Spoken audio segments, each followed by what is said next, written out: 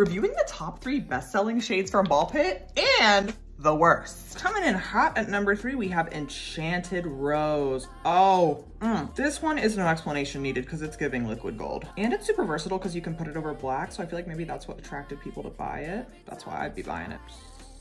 Next up, our number 2 bestseller, we have Sugar Plum Baddie. And can you believe I almost took this out of the collection because I didn't think people were gonna like it. Good thing I didn't do that. Moving on to our number 1 bestseller, I never would have thought. It's Thang from the Halloween collection. She stays flying off the shelves every single week. I did not know what it was, but this color really struck a chord with everyone. Now for our worst seller. I don't understand this one. What did Liquid Love do to deserve this? Maybe the shade just doesn't translate on camera, or I didn't promote it as much as the others, but oh my God. It's so beautiful. It's like electric cherry jelly with sparkles. It's okay, Liquid Love, we still love you, even if no one else did. Let me know in the comments which shade was your favorite and follow for more crazy nails.